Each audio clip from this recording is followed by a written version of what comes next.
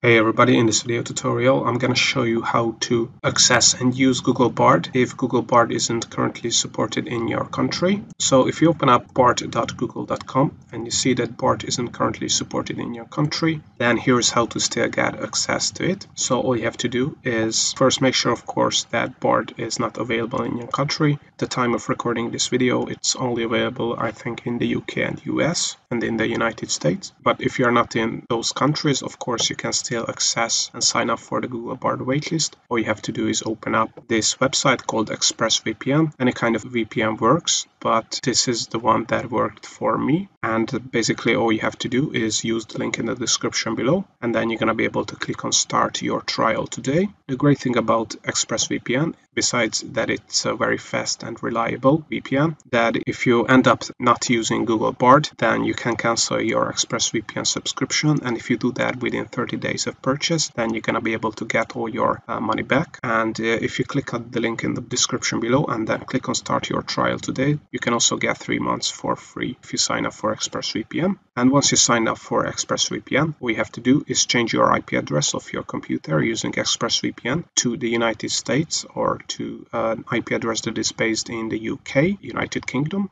And basically both of them work. So once you have connected your computer to an American or UK IP address with ExpressVPN, all you have to do is open up bard.google.com. And as you can see, instead of that message that Bard is not available in your country, you're going to see click on Join Waitlist here, and click on Join Waitlist, sign in into your Google account, and then you're going to be able to sign up for the Google Bard waitlist. Based on my experience, it can take 1 to 2 hours or 1 to 2 days to get access to Google Bard, and then you're going to be able to access and use and try out Google Bard for free. Alright, so all in all, this is how to access and use Google Bard even if Google Bard isn't currently supported in your country.